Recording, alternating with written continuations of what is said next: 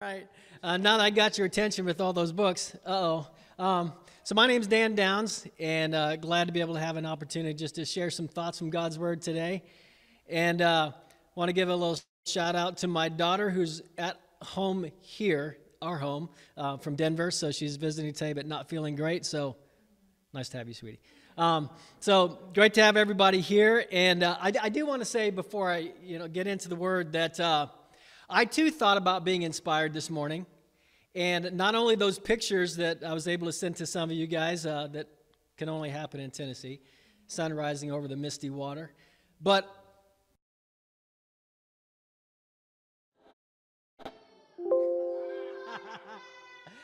so I was inspired, and as they say, when you look good, you feel good, you behave. So I'm just in my Sunday best, absolute best. So just want to throw that out there for Robert Storms. So as we get ready to dive into the Word, how many of you already, so I don't know what time it is, 10:15, 10:30-ish, has anyone already thought about work on Monday? A couple. All right, yep, it's already crossed the mind. Or school, or homework, or a to-do list that didn't quite get finished yesterday that maybe today it will get finished. And I don't know if you're like me, but come Sunday night, my mindset, it begins to shift. And a little bit of stress begins to come my way because I'm thinking about Monday morning, and that's our, kick off the week meeting and so on. So, but we already can begin to feel some of the stresses and challenges on Sunday for what's going to happen maybe next week. You even think about work, and I know that, I'm not from Tennessee. I love being here, but I know Dolly Parton is revered here, but I don't know where she came up with 9 to 5, because even back then, no one worked 9 to 5. At least it was 8 to 5, and now it's, 24/7, because we're always, right, available. You're reached by email. How many of you get work emails in your personal email? I hate that. So you're getting a couple different emails from different accounts. You've got Slack coming your way, WhatsApp, WeChat, LinkedIn messaging, Facebook messaging, and even once in a while someone, besides texting you, they'll actually call. So we can get all these ways to be communicated with, and it can be a bit stressful because we do live in that 24/7 world. I thought about that, and I love to read. A lot of you guys do. And I looked at just a few books that I bought just over the last year or so. I'm going to read the titles. That's all I'm going to read. And I want you to tell me if there's any kind of you don't need to shout it out, but if there's in your mind any kind of a theme here. Soundtracks, The Surprising Solution to Overthinking. Indistractable, How to Control Your Attention and Choose Your Life. Digital Minimalism, Choosing a Focused Life in a Noisy World. Cleaning Up Your Mental Mess, 5 simple, scientifically proven steps to reduce anxiety, stress, and toxic thinking. The Leading Brain, Neuroscience Hacks to Work Smarter, Better, and Happier. And The Sabbath.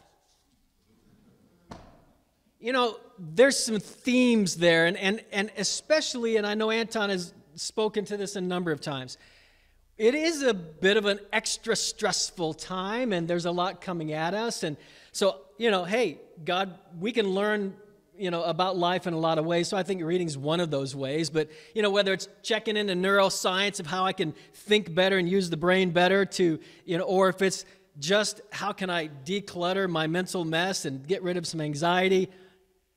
And even thinking about the Sabbath. And when in your life, how are you attacking or trying to defeat the stress and the anxiety that comes? How are you seeking your renewal? How are you seeking strength?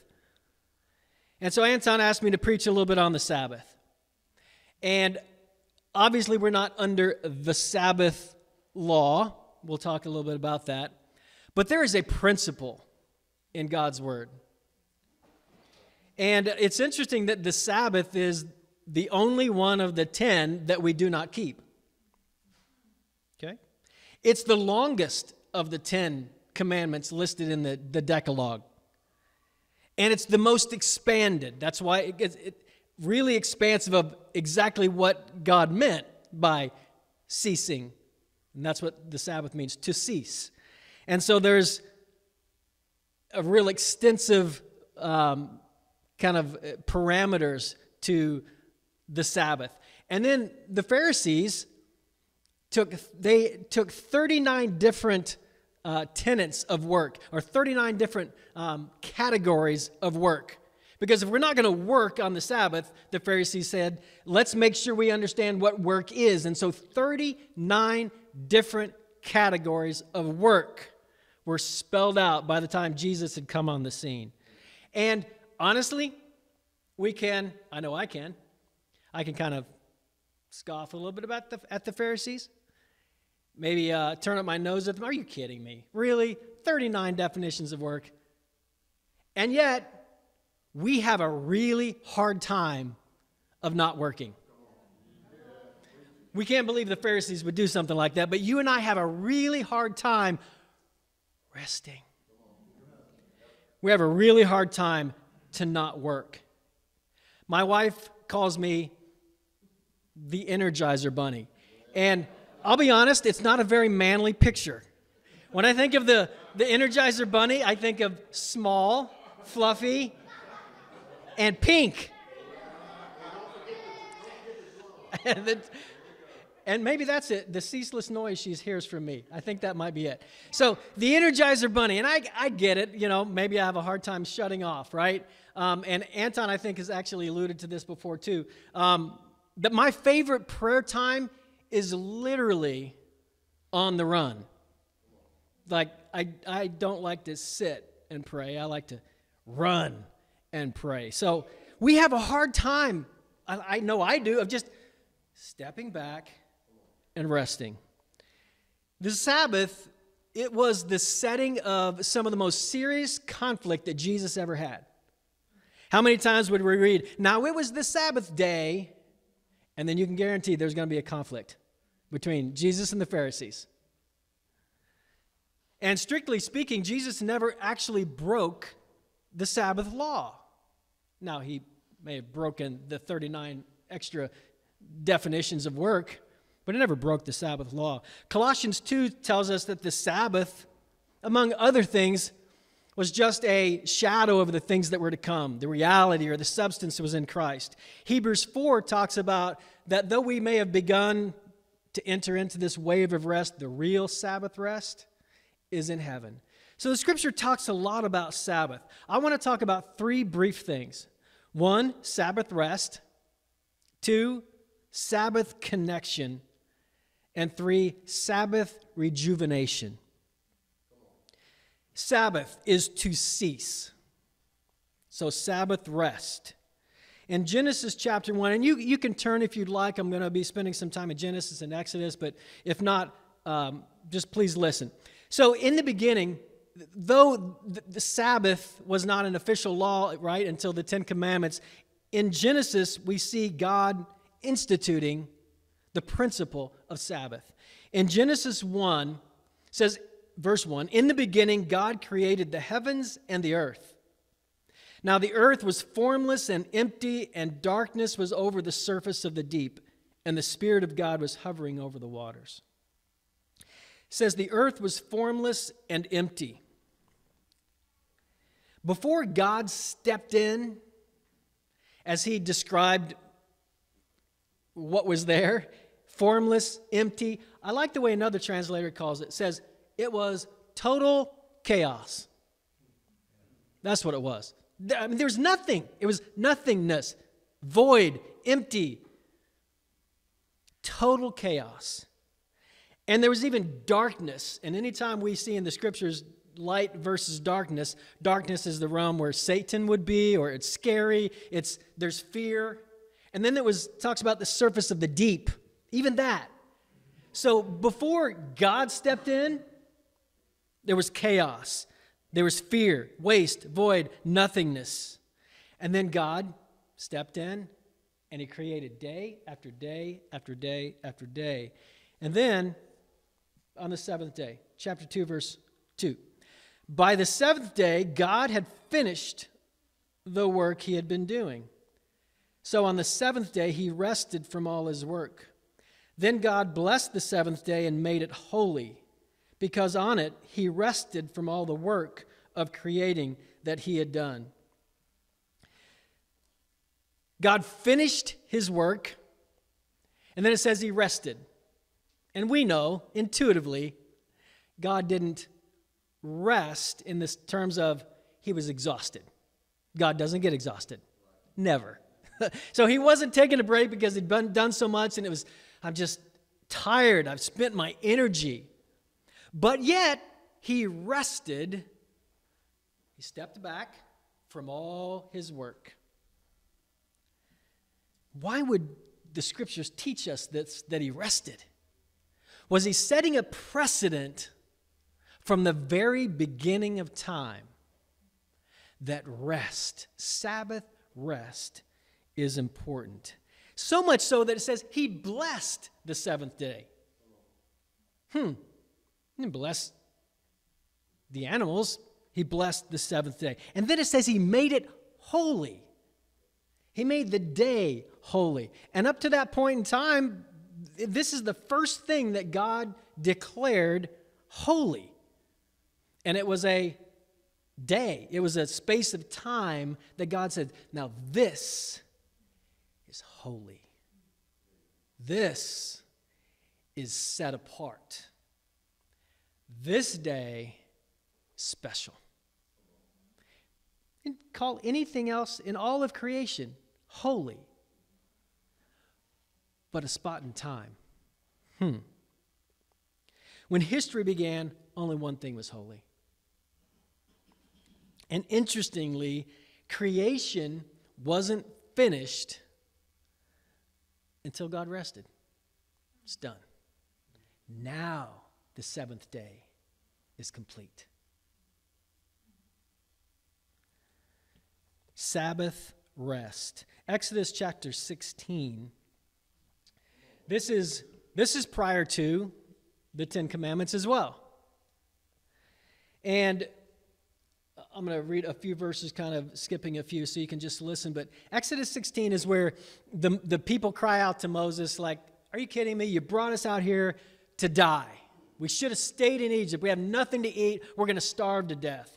And so God creates, or he says he'll bring them manna and meat.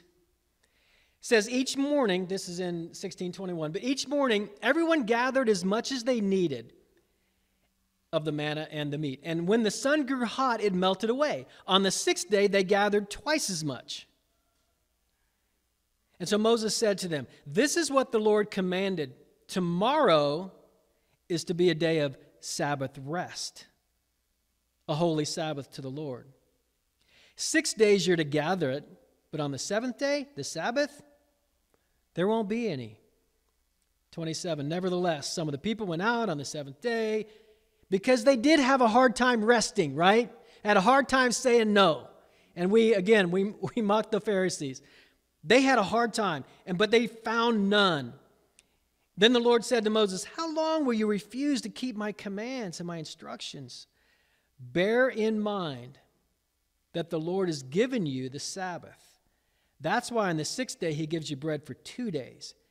Everyone's to stay where they are on the seventh day, and no one's to go out. So the people rested on the seventh day. God gave them this Sabbath time, even prior to the commandment of a Sabbath, officially. It says in verse 23, tomorrow's to be a day of Sabbath rest. And he says, bear in mind that the Lord has given you the Sabbath. In other words, the Sabbath rest was a gift. You give gifts. You give good things to your children. And God says, and Moses said, bear in mind, remember this. He gave you the Sabbath. Sabbath rest is a gift. And so then it says, so the people rested after they fought it for a little bit, right? After most of them tried to go ahead and work again on that day, had to correct them again, and then they got it. Okay, so then the people rested on the seventh day. God wants us to rest.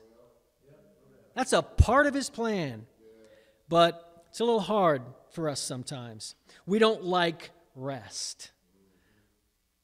I remember when I was in the ministry, my wife and I, years ago, and Anton and Sharon can attest to this, we were living in a suburb of Chicago, Schaumburg it was, and we're ministering in the North Shore of Chicago at the time, Northwestern University, about a 45-minute drive.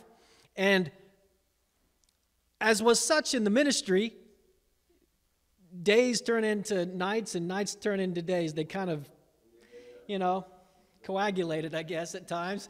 Kit can probably remember those days as well. And so I'm driving back from, not Wilmette, Evanston, thank you. And driving back from Evanston to Schaumburg one night, and I made it all the way home to the street that I would take a left in my neighborhood, and my house was 5 houses down. Right before I made that left, I fell asleep, and I hit the neighbor's tree. I was only going 15, 20 miles an hour, small little tree. Bottom line is I fell asleep. I was only 5 houses away. But sleep was like, whatever. Really? We don't need sleep. Sleep's for the weak. That's right. I got a very brief Sabbath.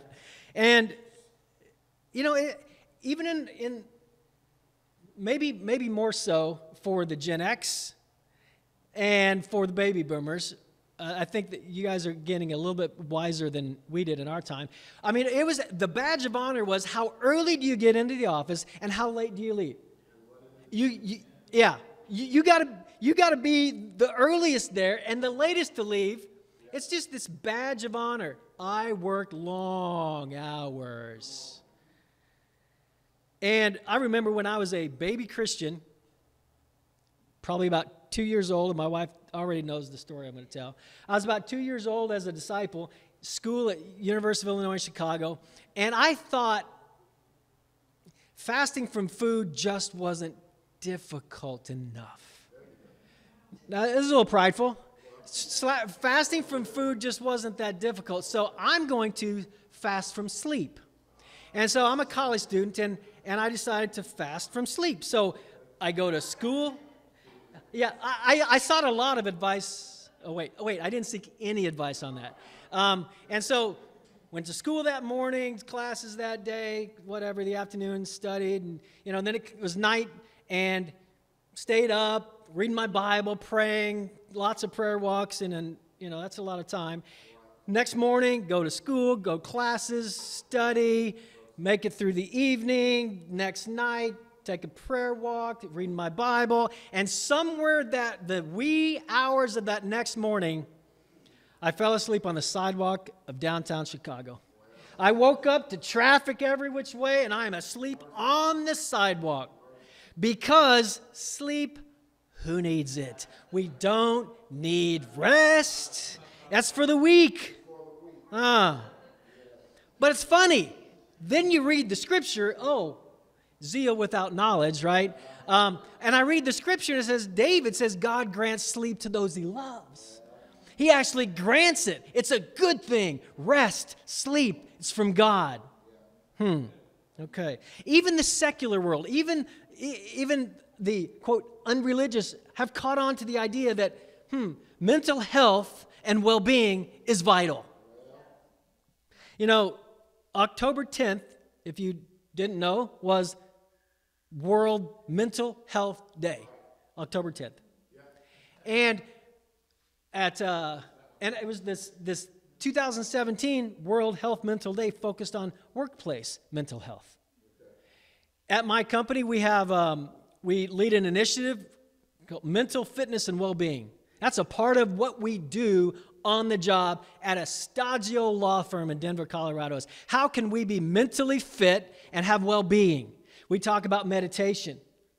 Yeah, in a law firm. Can you, really? We talk about meditation. We talk about taking rest. We're talking about, a little bit of neuroscience. The understanding is we need to recuperate. But what we know, and hey, good stuff in books. We can learn from it. Nothing wrong. Everything good about that. But what God says, He's the one that looked at the total chaos and brought order, took away the fear, brought rest. God. We need Sabbath rest. David says, my heart finds rest in God alone. Psalm 62. So my question is, will you admit and own your need for Sabbath rest? Like being called the Energizer Bunny, maybe that's not my new badge of courage that I should, right? So will you admit and own your need for rest? And will you accept God's principle of Sabbath rest? Secondly, Sabbath connection. It's about rest, but it's deeper than just rest. It's not just ceasing work. Exodus 20, listen, verse 8 through 11, which is the actual command in the Decalogue about the Sabbath. It says, remember the Sabbath day by keeping it holy. 6 days you shall labor and do all your work, but the seventh day is a Sabbath to the Lord your God. On it you'll not do any work, neither you, nor your son or daughter, nor your male or female servant, nor your animals, nor any foreigner residing in it. Do you get the idea? God was like, you're going to try and fudge. I know you will. If I just said don't do any work, but God literally says, nope, no. Because you would say, well, okay, I'm not going to do any work, but hey, Junior, get out there and plow. Hey, my servant's here. Or, well, at least my oxen or my donkey. Or wait, maybe someone traveling from another city, I can have them do it. God gets really specific. Nope, rest. For in 6 days the Lord made the heavens and the earth, the sea and all that's in them, but He rested on the seventh day. Therefore the Lord blessed the Sabbath and made it holy. The Scripture says, remember the Sabbath day. It's a Sabbath to the Lord. It's a Sabbath to the Lord. It's not just a Sabbath, rest.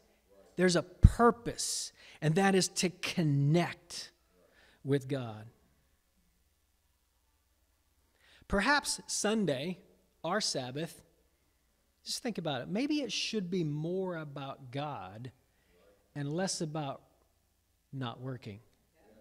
Maybe a little bit more about God than just, it's a weekend. We don't follow the Sabbath on a Saturday, but is the principle completely to be negated? Perhaps Sunday should be more about God. And, nothing wrong, I'm just throwing that out there. And you can guarantee come Sunday night, late tonight, I'll probably be watching the Steelers game. But I'm going to do it as to the Lord. All right. So, the Lord loves the Steelers. Amen. Can I get an amen?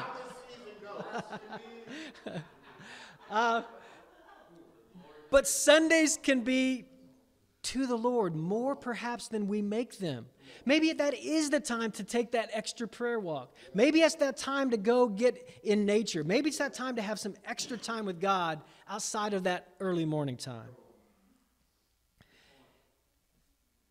Exodus 20, we're reading here, he says why? In verse 11 it says for, that conjunction, for or because. Why do this? For in 6 days God created, and the seventh He rested. So part of this Sabbath rest, to get Sabbath connection, is to connect to God as our Creator. To remember, oh yeah, He created it like that. If He created it all, can He not supply all my needs? Financially, career, health, family challenges, finances, spiritual, parenting. If he created it all, he can supply our needs. If he created it as all, is anything too hard for him? Sabbath connection with God as our creator. Deuteronomy 5, just listen to this. This is the second giving of the 10 commandments. And the scripture says, observe the Sabbath day by keeping it holy, as the Lord your God has commanded you. 6 days you'll labor and do all your work. The seventh is a Sabbath to the Lord your God. On it you shall do no work, neither you, nor your son, your daughter, your male or female servant, nor your ox, or your donkey, or any of your animals, nor any foreigner residing in your towns, so that your male and female servants may rest just as you do. Remember that you were slaves in Egypt, and that the Lord your God brought you out of there with a mighty hand, and an outstretched arm. So to connect on the Sabbath rest and the Sabbath connection, remember God as creator and remember him as deliverer. You were slaves in Egypt. Look what God did. This is why you have the Sabbath day. You need to take time and look back and see, wow, look what God did. Do we take that time to connect and look back at the Egypt that God brought us out of?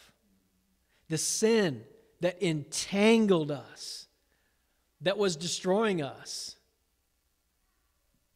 Think of all the intricacies of God's calling for you to become a Christian. I remember my wife, she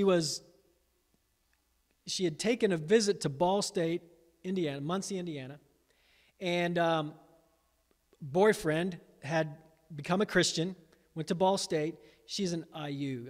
So Indiana University, Ball State, you don't appreciate one another, to say the least. So she goes to Ball State, she visits there, and she's leaving. She's getting ready, she's taking off, and her car breaks down. And she has to go back, and the part that needed to be fixed wouldn't arrive for a number of days. So she spent the week there, went to church, studied the Bible, became a Christian, changed schools, went to Ball State. The intricacies, and you have those same stories. And the scripture says you should have that Sabbath to look back at your Egypt and look what God did. The specificity of his calling for you to become a disciple. Wow. Think about what God has done. Then Exodus 31, in that Sabbath connection, 31:12 says, the Lord said to Moses, say to the Israelites, you must observe my Sabbaths. This will be a sign between me and you for the generations to come. Why? So that you may know that I am the Lord who makes you holy. Why have a Sabbath rest? To connect with the fact that God has made me holy. Not only is he the creator of all, not only has he delivered us, but he's making us holy. He's sanctifying us, and it never stops. Sabbath rest is not just to chill. It's to connect with God. Isaiah 58 tells us that it's a joy. So how can we take Sabbaths to connect? Of course, we can, that time in the morning, if that's when you have your time with God, that's a little Sabbath rest. It's you cease from the world, you pull back, and you connect with God in a quiet time. And it's interesting that we call it quiet time. Maybe it's because there is something valuable about shutting out the noise to get rest. We can have our Sabbath rest on a daily basis, right there, connecting with God. And maybe even some of that, start that quiet time with just pure silence. I read it, and a lot of you guys, I'm sure, have do this or have done it. I read a book a couple years ago called The Miracle Morning, and, had some great things about kind of having a great morning. But one of the simple things it talked about was that little bit of time of meditation. Now, this guy is not spiritual in the least who wrote this book, but it was like, starts off every day with meditation. And so I just added that to my time in the mornings. Just a couple minutes, 2 minutes. And even at work, when our executive team gathers together for that Monday meeting, actually it's a Wednesday meeting for this one, and we literally start that meeting with 60 seconds. Everybody goes on mute on Zoom, puts the phone down, start the timer, close your eyes. Executives at a law firm, close your eyes, 60 seconds. And we take 60 seconds. Because there's something about rest. Do you know there's at least 31 scriptures in the Bible that talk about meditation? So we can have our Sabbaths in our time with God every day. We can have our Sabbaths in some silence. We can have our Sabbaths right here on a Sunday, taking some special time on Sundays to make it as to the Lord. How can you make it more God-focused, your Sundays? How about monthly or quarterly? I remember a while back I set this goal, did it for a while, and then I got out of it, and this has reminded me, oh yeah. I was like, I want to have a special date with God once a month. I remember a number of years ago, a friend of mine had a cabin in the mountains in Denver, and he called it the Shabin because it wasn't really a nice cabin. It was literally a shabin. It was shabby. It had one room. It had a place for like a Bunsen burner or something, and a little bunk, and that's it. It was nothing. And I took my Songs of the Kingdom book, I took my journal and my Bible, and left the phone in the car. And it was most all the day Friday, all day Saturday, and Sunday afternoon I drove home. That was for me, it's a long 2.5 days. I talked to no one, I saw no one, I didn't check anything on a phone for 2.5 days. I just read my Bible and prayed and walked and sang and journaled. And then I would read my Bible and pray and walk and sing and journal. And I'd wake up and walk and pray. And Did you sleep?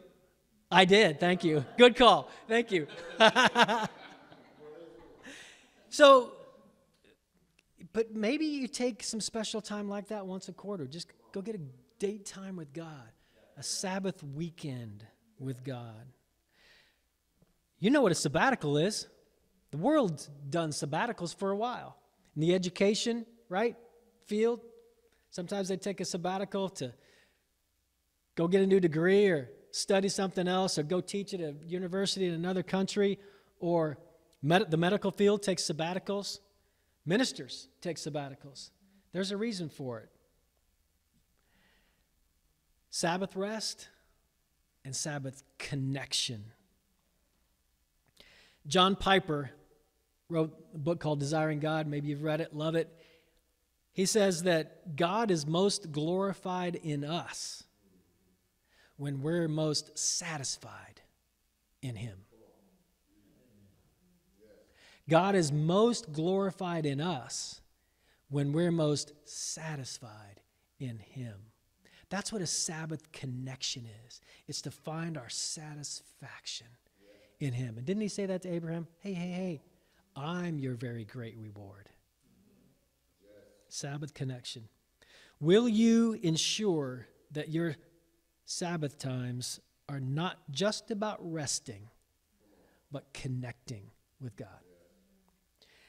And lastly, and shortly, Sabbath rest and Sabbath connection leads to Sabbath rejuvenation. That connection with God, have you ever known anyone to get connected with God and not be dramatically changed? Moses, not even Jesus. Moses goes up on the mountain and he spends some time with God and he walks down and his face shines so brightly he has to cover it up. People are going to be afraid of him. When you spend time with God, something happens. Moses, needless to say, was energized.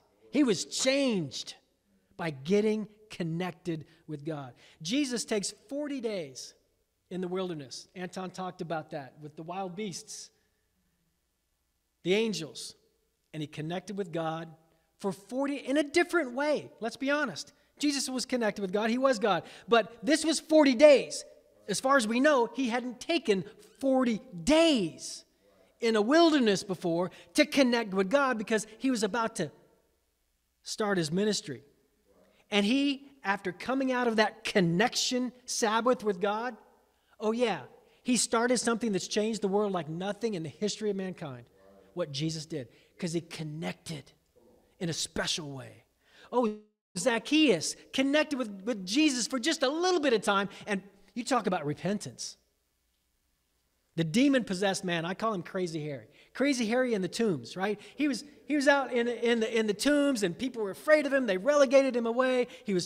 Everybody was afraid of him. He's cutting himself. He's crying out. He's naked. Jesus spends just a little time with him. They get connected, and he's like dressed and in his right mind, like Al is today. He's just dressed, his right mind, having a normal conversation, changed. That's right. That's true. Good call. Peter and John spent some time with Jesus, and what they were like, oh, whoa. This courage that I see in Peter and John, they've been with Jesus. Because when you get Sabbath rest and Sabbath connection, you're rejuvenated. You and I, one of my favorite scriptures, and I'm going to quote it to you from, I think it's called the New Revised Standard Version, because I remember it when I was a kid. 2 Corinthians 3:18, because this whole rejuvenation is for you and I. And we all, with unveiled faces, beholding the glory of the Lord, are being changed from one degree of glory to another. And this comes from the Lord, who's the Spirit. What he's saying here is that you and I, if we behold Jesus, if we'll shut it out, we'll get some Sabbath rest and connect, and we'll shut it out, and we behold Jesus, whether it's in the Scriptures or a sunrise or a great fellowship, but if we will behold Jesus, the Scriptures promise that the Holy Spirit will change us from one degree of glory to another and another and another and another and another to be more like Him. Our call, behold. Behold and become. Behold and become. Sabbath rest. Sabbath connection. We need our Sabbath rest. We need our Sabbath connection. And the promise is Sabbath rejuvenation. Let's take God seriously at His word. I'm going to ask Pat, if you would, to close us out in prayer.